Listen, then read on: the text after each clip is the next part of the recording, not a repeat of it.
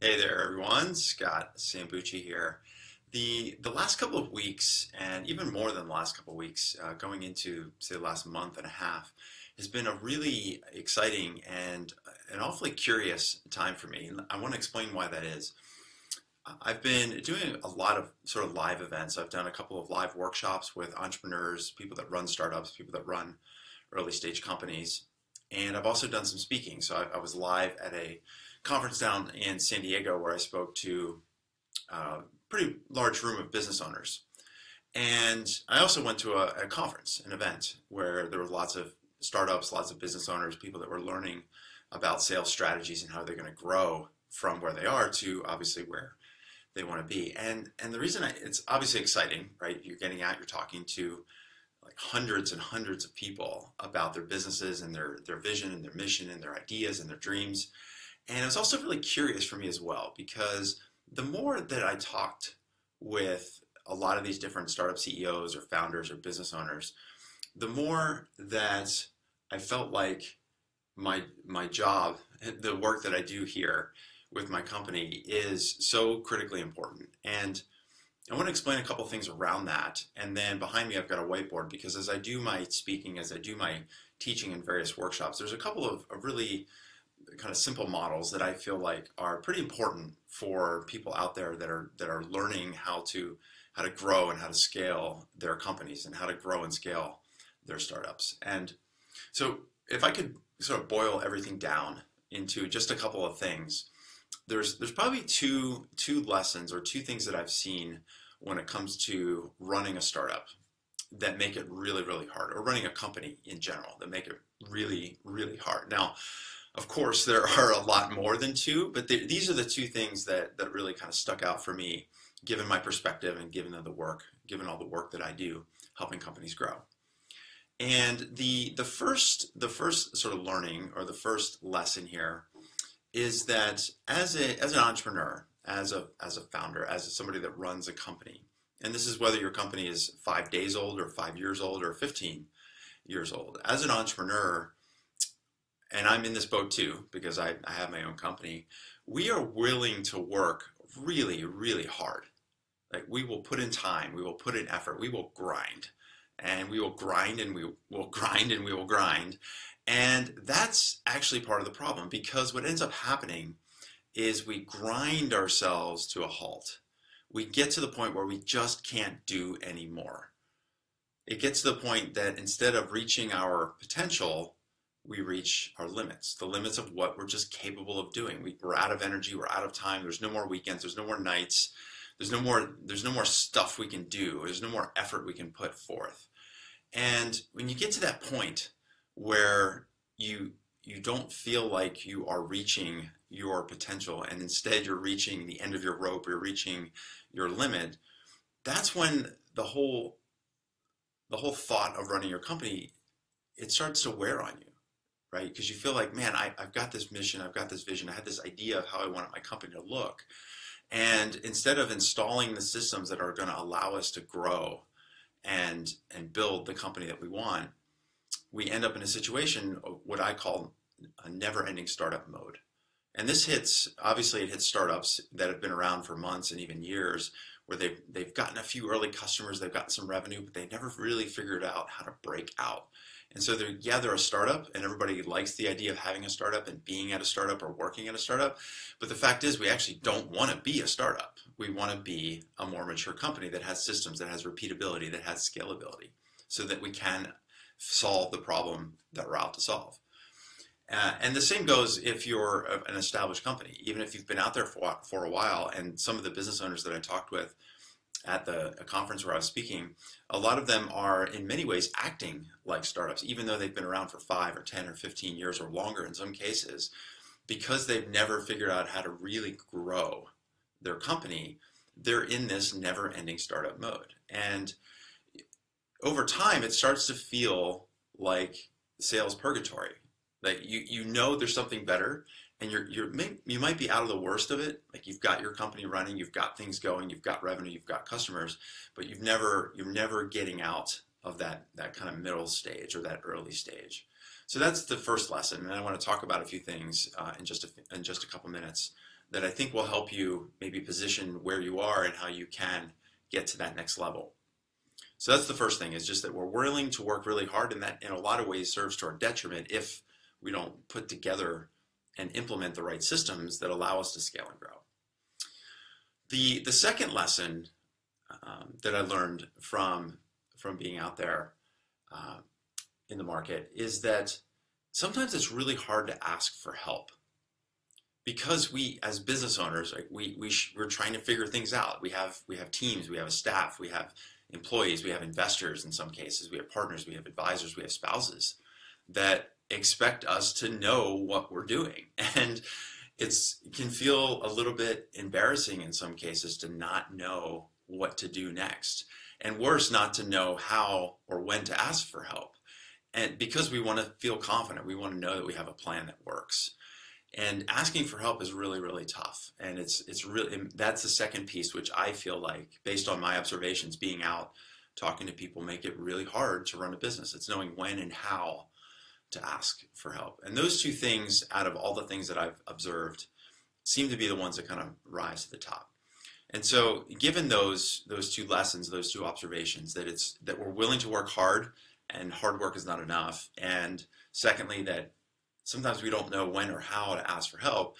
That's why I wanted to condense just a couple of the learnings, a couple of the models, a couple of the perspectives that I might have that will help you as you're thinking about your business, as you're thinking of growing out of sales purgatory, as you're thinking about growing out of never-ending startup mode, right?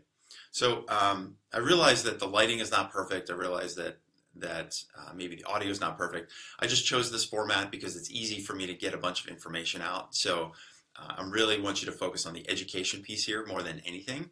And I also encourage you, as I kind of get going here, those of you who have seen me before teach, you know I love to teach. I've been teaching for more than 10 years at different universities and doing workshops with and doing speaking for that long or more. To me, it's more important to just get the information out. And so I just want to get this to you. And I would encourage you, as I'm drawing some of these models and kind of walking through, there's three in particular that I want to go through.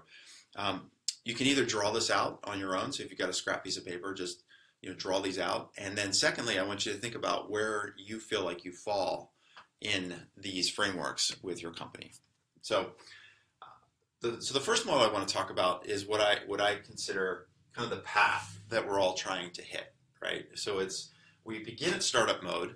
Once we get out of startup mode, we're in some kind of ramp up mode, and then we want to hit scale up mode. And so in startup mode, typically what we're focused on here is getting customers. So of course, we want to make a lot of money if we can. We want to get as much revenue per customer if possible. However, when we're in startup mode, probably more importantly, we just want to validate the problem product market fit. We need a couple of those early customers. And a lot of times, it's just getting those first 10. It's kind of a rough number that I've found. Like once we find those first 10 customers that are happy and paying for our product or service, then we've achieved some level of validation around that product market or that problem product market fit. So that first stage, that startup stage, is just all about getting those first customers, right? And then this is where, though, a lot of companies don't even get out of this mode, because there's a lot of just basic systems that need to be put in place in order to get those early customers. There's things like a funnel filter and a funnel filler. How are you getting those early leads into your early sales conversations? There are systems like having a qualification questioning tree. So when you're talking to early prospects, how are you qualifying them? How do you know that they are the right fit for your product or service? And together, those form what I call a prospecting plan of action. And when I talk to teams, and again, whether it's an early stage team or a more established company, many times companies don't have a clear prospecting plan of action. And then from there, once you've got those leads, if you will, qualified, then it's demo design and sales meeting preparation. It's pilot programs and close plans. These are all part of what's called your sales map. So how do you get somebody from early conversation through to paying customer, getting those first 10 customers? So if you're able to accomplish that, then you move into this a little bit of a transition phase. It's not a quick binary that goes directly from, hey, I'm in startup stage to ramp up stage. There's kind of this middle area in between. And to make the transition from focusing on customers to then ramping up, and this is where we start focusing more and more on revenue, right? The dollars in the door. Maybe I'll use green. I should probably use green for revenue here. Right.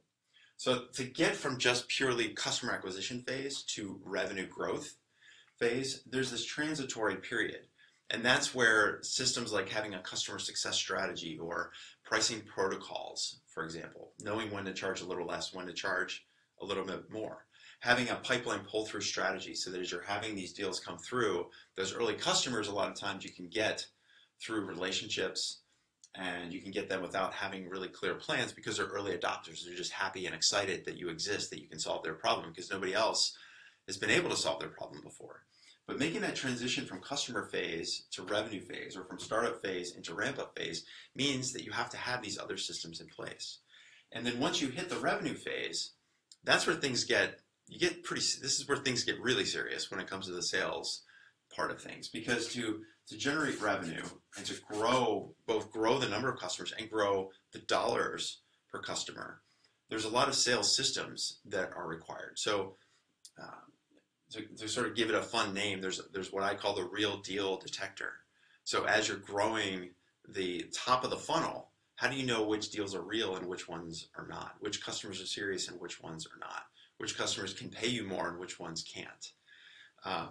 There's having prospect partner strategies, for example.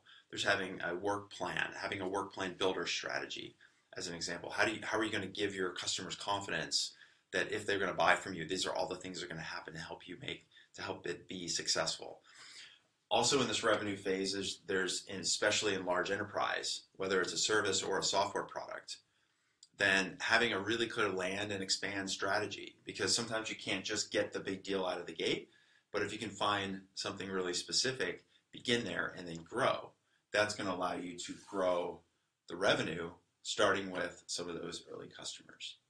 So that's what gets you from startup phase to ramp up stage, is installing some of these systems, right? And then finally, we want, of course, now we've got ramp up stage, that's where we want to get to scale up stage. And this final stage is all around process. It's building the machine, is the way I think about it.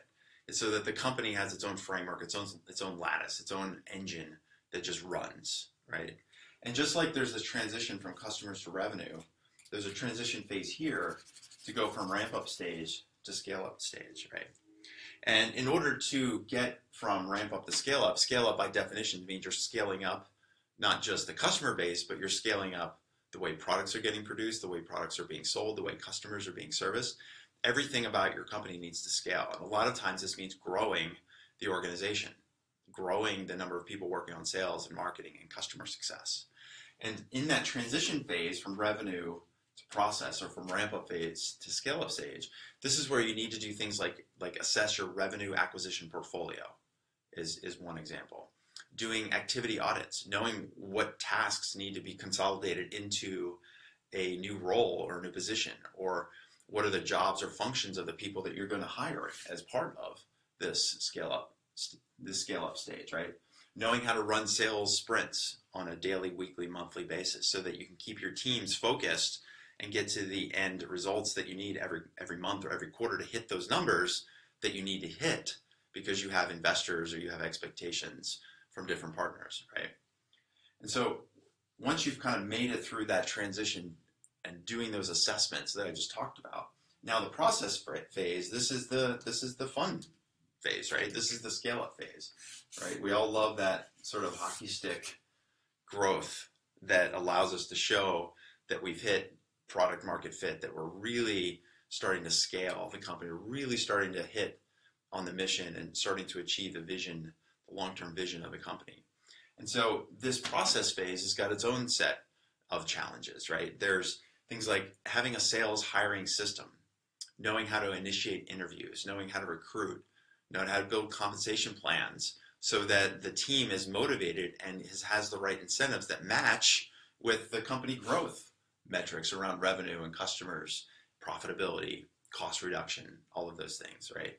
It's knowing your sales management stack, knowing how to do the daily, weekly, monthly sprints and management structures, knowing your metrics and KPIs, knowing how to hire and knowing how to fire if you need to, because the dead weight is really going to pull you down when it comes to being able to scale. So all of this is about process. It's about managing the team. It's finding the team and managing the team so that you can scale the way you can. Because again, we talked about this earlier. You can't just keep working harder as a one-person shop or as a small team. You have to get from early customers to revenue, and then to get from revenue to process and scale up. That's where you're going to need a much larger team, and you need to know how to hire them, how to manage them, and how to give them the right incentives so that they are achieving the outcomes that you need them to achieve. So I want you to think about kind of your own company, whether you are a 5-day-old startup, you've been around for 5 months or 5 years. Where do you feel like you are? Are you still running around just looking for those early customers and not really achieving the amount of revenue per customer that you deserve to get based on the value that you're achieving? Or maybe you're in this revenue phase, you're trying to get the scale-up phase, but you've tried to hire some salespeople and it didn't work out. Or you tried to hire a marketing or sales development team and that didn't work out. A lot of times that just means we didn't have the right systems, we didn't have the right architecture in place to support what we need in order to effectively achieve this scale-up phase. That's the process phase. So think about where you are in terms of, are you in startup, ramp up, or scale up, regardless of how long your company's been around. Okay. So that's the first model that I've been sharing with people, and it's been really effective. People have told me, they've come up to me after workshops or after speaking or send me notes on LinkedIn like, wow, that was really interesting to help me position where I am and all the challenges that I have ahead of me. Because even if I want to be in scale-up phase and I think I'm actually close, if I do the honest evaluation, maybe I'm still here in customer phase. And there's a lot of work to do to get me from customers to revenue, revenue to process, to get from startup to ramp up to scale up. These things don't happen overnight. They can happen more quickly if you have the right help and you have the right systems in place, but you can't just decide to scale up, hire 4 people tomorrow, and think that you're going to be able to 4x your company just because you hired 4 people. Does that make sense? So that's the first model that I wanted to share. The second one is one that I want to kind of think about this as a sales process. Like if you are selling your product or service, what are the core components and what's the kind of the path that you need to follow in order to have an effective sales process? And so the 3 kind of points on this triangle are paying customers, prospecting, and pipeline. Now you notice I started with paying customers because again, whether you are a true startup or you're an established company that's trying to grow more quickly, oftentimes we get so busy selling our stuff, we forget to identify who do we want our customers to be? Who are our ideal customers? Who are the people that are going to help us maximize revenue? Who are the people that are going to receive the highest amount of value from the work that we provide to them or to the products that we provide to them? So regardless of who I'm working with, every client, we always begin with who is your ideal paying customer? Because once we know who our ideal paying customer is, that will help us drive towards what sort of prospecting work we do. If we're really clear about the problems that these customers have, and we're really clear about who those companies and who the people are within those companies that have those problems, that's going to yield for us how to do our prospecting. All of those activities that you can do to find new prospects, whether it's spending time on LinkedIn or doing webinars or conferences or going to other live events or publishing white papers or doing blog posts, doing inbound versus outbound or cold calling versus warm calling, if you will. So first of all, get that transition from paying customers to prospecting only begins if we know exactly who we want to sell to and who has the key problems that we can solve. So once we've got our prospecting kind of bucket, if you will, then we want to transition those early conversations from just interesting conversations to a real sales pipeline. This is the part of the real deal detector, if you will, that I talked about. having a really good demo design. How are you demonstrating your product? How are you demonstrating your capabilities in a way that gets those early prospects to go, oh, I want that. That's for me, right? This is also places where things like pilot program build, having a good pilot program strategy, or knowing how to get those early customers from just telling you that they're interested to interested in buying, right? And that's that transition from early stage to late stage serious sales opportunities, okay? And now we've got these in our sales pipeline, to use some sales speak. The last thing we need to do, of course, is convert them from being opportunities to becoming our paying customers. And that's the pipeline pull-through strategies that I talked about, having a sales map and a close plan, knowing how you're going to convert those pipeline opportunities to paying customers. If we don't know how they're going to achieve the return on investment, if we haven't built a close plan or a work plan or an implementation plan, then it's going to be tough for them to pull the trigger because they just don't trust us. And so when we kind of run this circuit together throughout, from starting with who you want your customers to be to prospecting to pipeline, that's what yields for you your sales process, right? So until you know how to run this cycle, you can't scale up. You can't just hire somebody and say, hey, sell my stuff, if you don't even know how to find those target buyers in the first place. Or let's say you have those target buyers, but you don't know how to get them serious or how to get them from serious to paying customers, then you're never going to be able to scale because you don't have those blueprints in place. And that's why I talk about things like a revenue acquisition portfolio and an activity audit and sales plans and close plans and all of those things that are prerequisites to getting to that ramp up and scale up phase, right? And so this, just to kind of summarize this model, the second of the three that I want to go through, and then we'll wrap up. This first section is all around generating clarity. It's clarity for you and your team to know exactly which customers you're going after. And it's clarity for the market to know why you're getting in touch. Because now you're connecting on the problems that they have, and you've sourced the right people that have those problems. So this first side of the process is all around clarity. The second side here is all around control. Maintaining control of the sales process. Knowing what to do when somebody says, hey, this looks great, send me a proposal. Because we all know what happens when you send proposals. We have to find ways to maintain control of the sale so that we're not leaving it up to chance that our sales leads become serious opportunities, right? And then finally, this third side is about confidence. And again, it's confidence for you and it's confidence for the customer.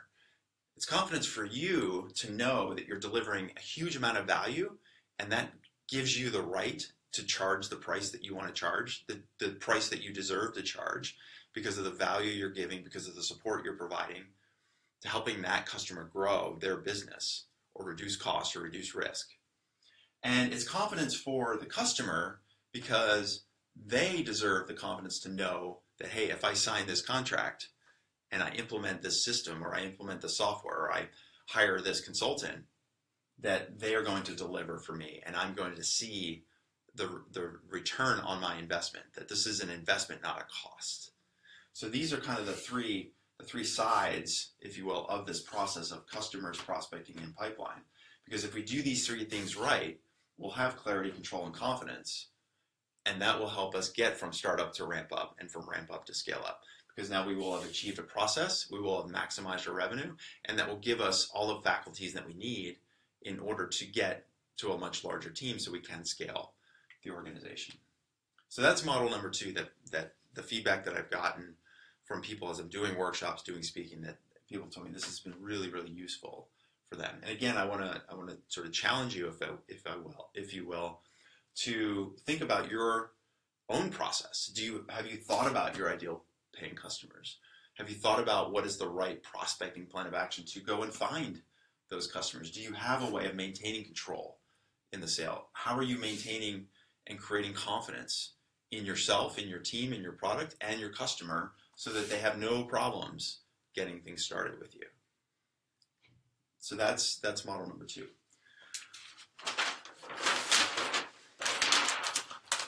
And model number 3, this is where you have to do some very honest evaluations about where you are and where you want to be. And so it starts off with a really simple line, right? Just think of it as a timeline. We're sitting here today, and we know that we have this future ahead of us, right? We all know that the future is here. It's coming, right? And typically, when I work with teams and I work with companies, as much as we have a 3 or a 5-year strategy plan, most teams, they want to focus on, say, roughly the next 12, sometimes 18 months. So this kind of becomes our future, the next 12 months. And so we're thinking ahead over the next 12 months. And this is where we have to start evaluating where do we want to be and where are we relative to that place. And so that perfect place, the place we want to be, that's what you can kind of call the ideal state. So if we have this ideal state out here, so for some companies it's getting to a certain amount of revenue per month. It's a $1 million annual recurring revenue or $2 million annual recurring revenue. Because not only we're going to enjoy the fruit of that revenue in software land, in startup land, oftentimes that's going to give us the ability to go raise some capital so we can scale up the organization. So the ideal state is oftentimes some amount of revenue, and sometimes that revenue will also gain additional capital so we can grow. And maybe the ideal state doesn't have to be, an extra $2 million in revenue. It could be something as simple as increasing our deal sizes. Like if right now, over the next, if in the next 12 months we can go from an average revenue per customer from $10,000 up to $25,000, or go from $25,000 per customer to $50,000, or even getting a couple $100,000 customers. If we could get 100 or 200K customers in the next 12 months, that's really going to put me in a position of strength for myself, for my clients, for my team, to know that we are getting to the phase of scale up, right? We're able to tackle bigger problems for our ideal customer. So usually I'll just use dollar signs more generally as a way to think about that ideal state. So somewhere between this ideal state that we have for ourselves and our company and where we are now, right, over the next 12 months, there's somewhere in the middle, right? There's kind of this okay outcome. So if the ideal outcome is, we'll just call it $3 signs, maybe it's $3 million in revenue or getting 300K deals. Maybe the okay state is, well, let me just get $1 sign. Maybe if I really want to get to $2 or $3 million in annual recurring revenue, if I can get to 750, that's okay. It's not great. It's not ideal. It's not where I want to be, but it's definitely better than the path I'm on right now, right? So we've got our ideal state and our okay state. Now, below the line, and we hope these things don't happen, things could go the wrong way, right? We know things could go poorly, and worst of all, we could have some kind of unmitigated disaster. And I don't mean to use that word for hyperbole. It's just the reality that we know as a company, something really bad could happen, right?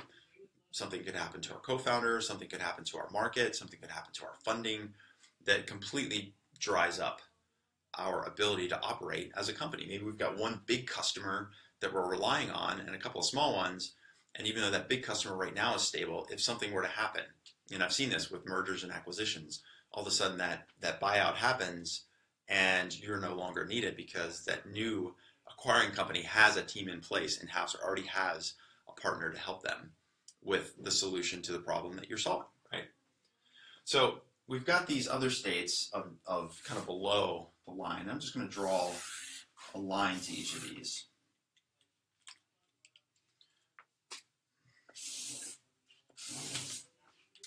And again, this is where you want to start doing the honest evaluation. I want you to think about your company. I want you to think about your team, your organization.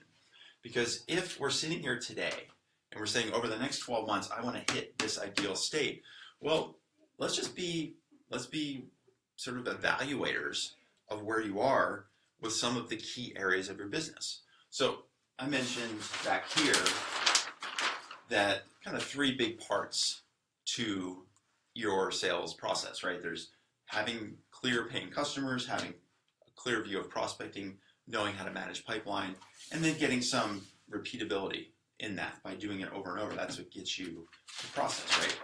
So if we were just to look at those areas and say, okay, well look, let's do some easy scoring here. And right now, we know the current state of our paying customers. Are we clear on who we want our customers to be? Our ideal customers, would we be their ideal partner? Is there a match there?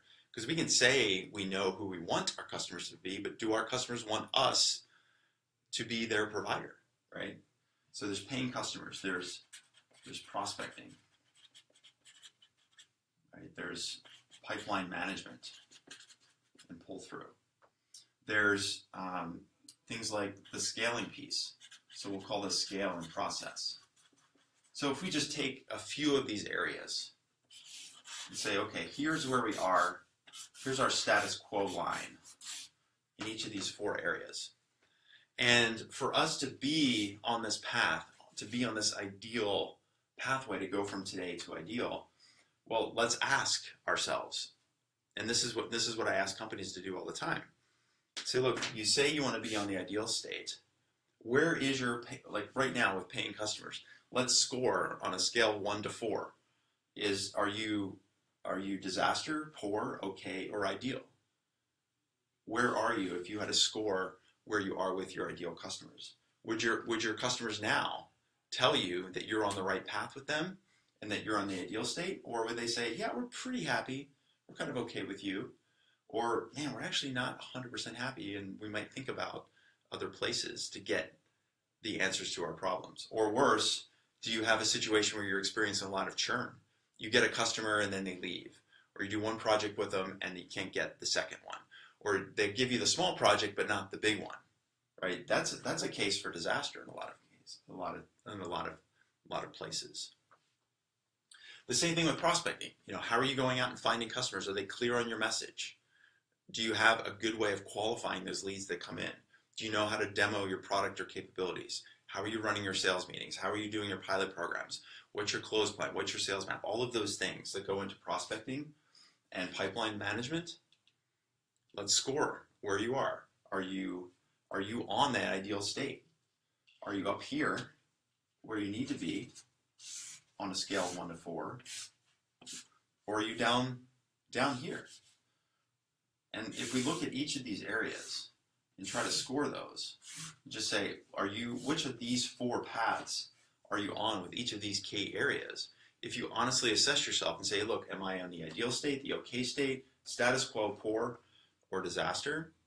If you're not, on, or at least very, very close to your ideal state in each of these areas of your business, if you're not on this path with each of these key areas, then each of these areas are just pulling you down, right? You can't be on the ideal track if everything around your sales process is either okay or status quo or worse, below the line. So if we were to hang these on this ideal state, would it pull you down? Or can you honestly say you're up here with each of these areas? And if you're not, then you're not going to get to that ideal state in the time that you want. Now look, you could be on this okay path, but it's going to take you much longer. You'd have to extend all the way out off the chart, off the screen, to hit your ideal number of dollars. Say $3 signs might take you 2 or 3 or 4 times as long to hit because you don't have the right systems, you don't have the right pieces in place in order to hit that ideal state.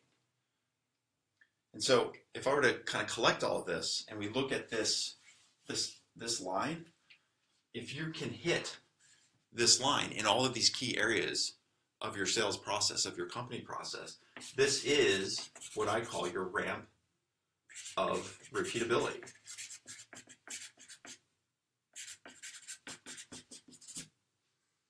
Right? If you're on this ramp, this means you're on the path to getting growth, to getting scale, to going from customers to revenue, revenue to process, to go from startup to ramp up to scale up. Because if you're doing all of those things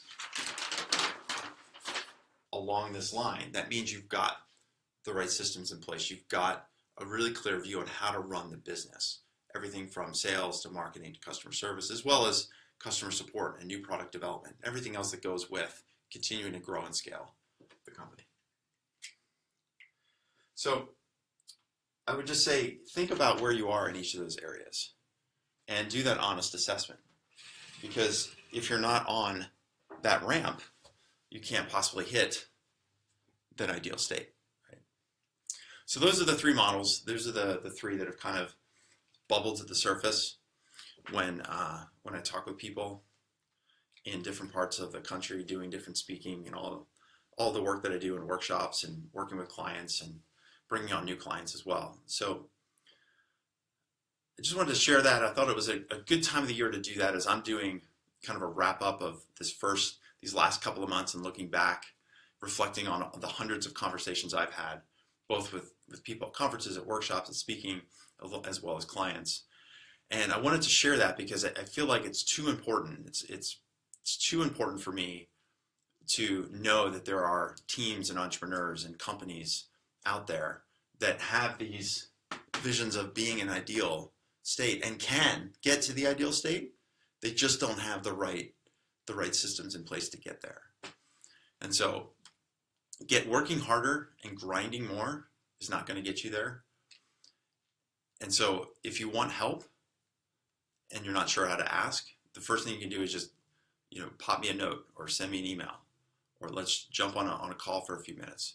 And even if you don't ask me, at the end of the day, it doesn't matter to me, because I know that there are enough people out there that can help you solve your problems. But these are problems that I have solved. I have solved these problems for 3 different startups. I've been a VP of sales at 3 different startups, and in all 3 cases, taken them from virtually 0 revenue to the first millions in revenue. I've got clients right now, and believe me, nothing jazzes me more than seeing my clients be successful to get on that ramp. I mean, just over the last couple of weeks, I've gotten emails and phone calls with clients where they've closed deals with companies like Costco and University of Philadelphia, Kaiser Permanente, right? These are all parts of working together with clients, and that's the joy that I get from seeing this. So I hope this has been useful for you. I hope this has been educational for you. And if you have any questions about what I've gone through here, just give me a shout, and we can talk through it. So that's it. Scott Sambucci signing off.